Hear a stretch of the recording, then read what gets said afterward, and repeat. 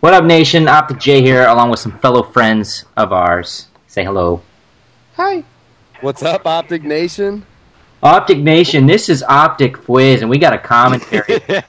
Quit talking. It's not this that is bad. OpTic Fwiz bringing you a top 5 kill cam of the week. Jeez, man. These haters gonna hate. Big OpTic Hex here.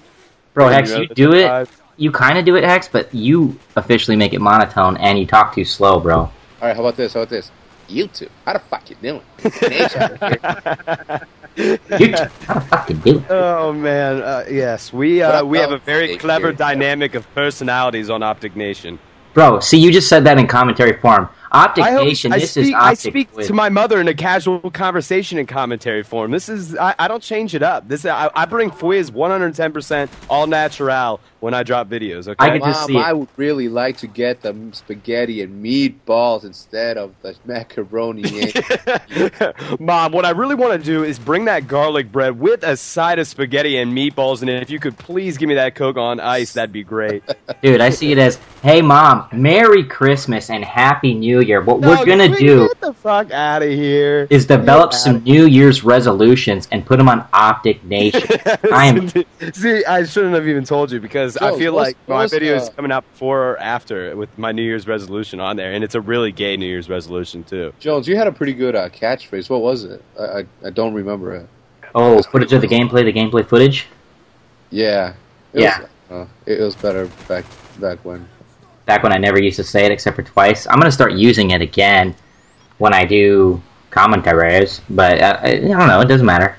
Wait, what's the saying? I missed it. Footage of the gameplay footage. I usually used to say, this has been OpTic J, thank you for watching the footage of the gameplay footage. I don't know, I just said it one day on one of the O'Reilly shows, I think like episode 2, and Hex seemed to stick, huh? Yeah, well, Hex was dick riding me for it, saying, you should always say that, bro. Oh, I was dick riding. Oh, busting out the D-Rider comment, man. That's low, dude. It's alright, bro. Hex throws in his share of fair blows to me. Absolutely does. We're all good. So yeah, we're on Summit here. I know you guys don't see the video in front of you. That's how we do commentaries here, Nation, is that we're supposed to put them in each other's Dropbox so we can actually watch each other play, but I really don't want to see Hex's gameplay, nor do I want to see Fwiz's, and they definitely want to see mine. So we just kind of talk and rant, and all of a sudden you have a commentary. And what you said, Summit on what? Summit on Summit. Summit on Summit, huh? So excellent. Yeah, that new game type. At new game site where you actually get to play Summit on Summit with OpTic Nation. Summit on Summit, Black Ops coming 2011. I don't even know when this commentary ends. But I have a chopper gunner right now, so you know at least you know it's going well. Yes. So Jones, what's been your favorite thing about Call of Duty Black Ops so far, dude? One thing you've been like, God, fuck yes, I love this. I'd have to say probably the AK-47, and I'll keep it simple and revert to the guns because I loved the TAR back in Modern Warfare 2. I felt like that was the only gun. Well, not the only gun, but it was one of the only guns that could just start cutting people down like crazy. And yeah, the TAR was pretty powerful, man. Yeah, it would really cut through people, and now when I come to Black Ops, I was really searching for that gun. I actually thought it would be the AUG, what I'm using right now, and you know, I have to give the AUG credit. It actually does do it at times, but when the AUG and FAMAS are pretty. Actually, Jones and Diesel had a doubles team called Tar Stars. It was pretty funny. We didn't at all, but we should have. That would have been pretty funny. It would have been maybe a good series because Diesel's pretty rampage addict. I just invented a new word. Rampage addict? Yeah, I guess it is, huh? Rampage addict, and he flapjacks and stuff. But yeah, I'd have to say that's my best. What about you? I've liked the most is the introduction to gun game. I kind of want to go back and play it a little bit more. I've kind of gravitated away from it since I've been ranking up this OpTic Fwiz account. I haven't been jumping back in them. But, you know, like I was such a big into Counter-Strike when I was younger, and that's where gun game derived. So I probably would say that the fact that they introduced it, it's not like what it was for Counter-Strike. It's like they actually changed a lot of it. But I think that was the coolest thing that they did, that whole wager and the money currency system. I think it would be cool, Fwiz, if you actually had a chance to, you know, put your PayPal in there, you know, and actually play for, like, not even dollars. Yeah, that would be crazy, dude. The high rollers obviously will pay for dollars, and obviously the regular gun games would be with like cents. You know, 10 cents adds up eventually. I would probably play it because I'm a pretty hardcore gambler when it. You know, I play poker, no limit. I go to the boat every so often. Blackjack, craps. I'm into it. So that was probably a game that I would have, like, if you actually got the chance to. But then I don't know how Microsoft would look at it as far as. Yeah, I was gonna say, yeah. You know, I feel like I think you'd have to have it like be like a plug-in or an add-on, and somehow be able to. That's just I don't think they would be digging that at all. But I like your idea though, like where you've got. I feel like that all sounds cool, and I like the fact of how you even already talked about the money. Like play like 10-cent games for smaller ones, and like you said, like $1. I think that'd be really cool. And who knows, man? Although it's a crazy thought, you guys can't. I can imagine seeing it in like 10 years, in gaming. Yeah.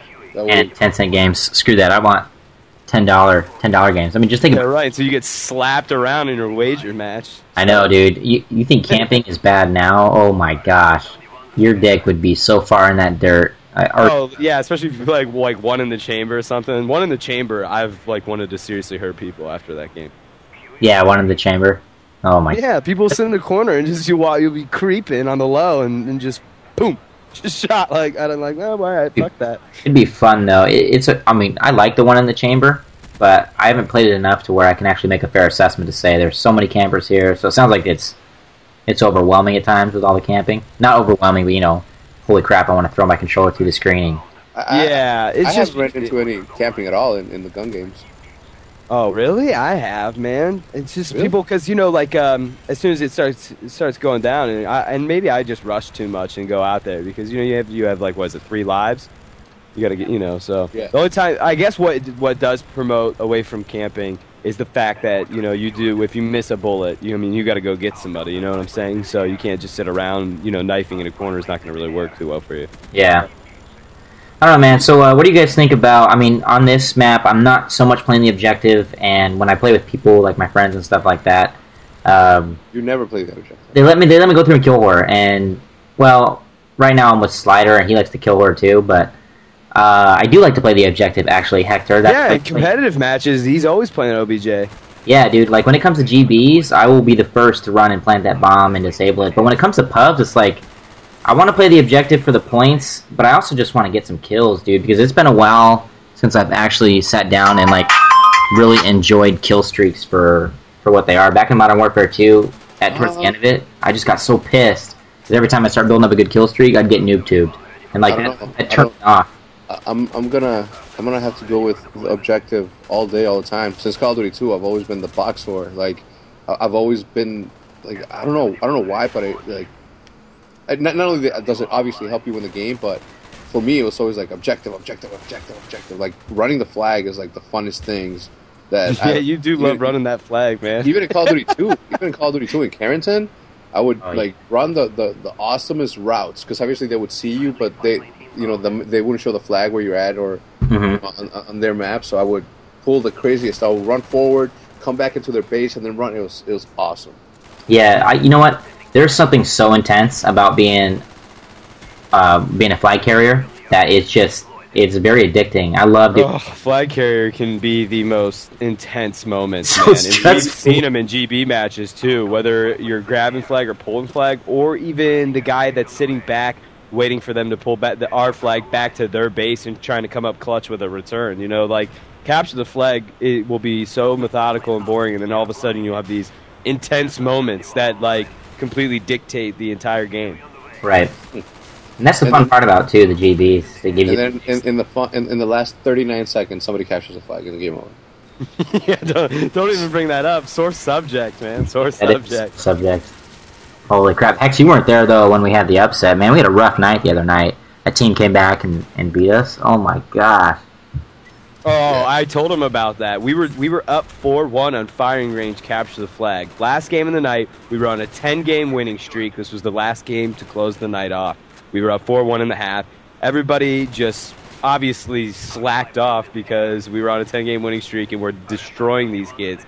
And these fucking kids, I kid you not, came back to beat us after being up 4-1 at the half. In 5 minutes, they capped 4 flags on us. That's it. It was annoying, but you know what? When all said and done, we probably shouldn't have played that last match. We were just on like this winning high, but all of us were like, "Oh, I'm so tired." It was like 3 a.m. where you were, wasn't it, Fwiz? Yeah, it was like 3:30. I was beat. We shouldn't have played that match. We had no business still being on GB at that hour. Hey, but at least it was good though, dude. We held our ground and like we won the first game, lost the second game, It was or we won. Whatever the order was. No, we lost the first game because I fucked up the rules. Oh, that's right. We gave them that. And then we won on Demolition. We won that. Remember, it was Demolition, and we won. We actually won it, but they're like, no, the rules were wrong. So we lost game 1. Then we won, and then they won. I guess, yeah, would have won game 2, and went to game 3, and we suck and we choke. Yeah. Well, it was fun either way. And you know what, dudes? We'll have more commentaries with us 3. Sorry, we lost track of time. That's what happens. We talk to each other. We have a good time. We end up having relations with each other's. Touching and fondling. Peace out, OpTic Nation. Thank you for watching the footage of the gameplay footage. We're out. Peace. Peace.